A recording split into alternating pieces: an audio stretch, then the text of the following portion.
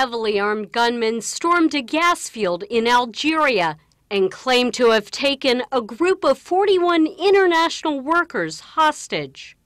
In Norway, Christian Bacher, executive vice president for Statoil.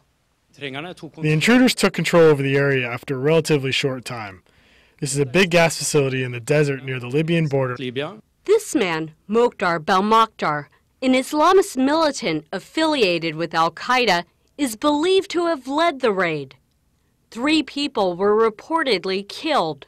The kidnapped include Japanese, British, Norwegian, and French nationals, as well as 7 Americans.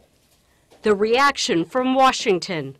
We condemn in strongest terms the terrorist attack on British petroleum personnel and facilities at the Inn Amenas, Algeria, earlier today. The group responsible for the raid says it is in response to France's military involvement against Islamist militants in Mali. In Paris, President François Hollande. I am in constant contact with the Algerian authorities who are doing and will do what is needed. We are also in contact with the heads of state and government of the countries concerned. All this is not without a connection, as everyone will have understood, to the operation that we are undertaking.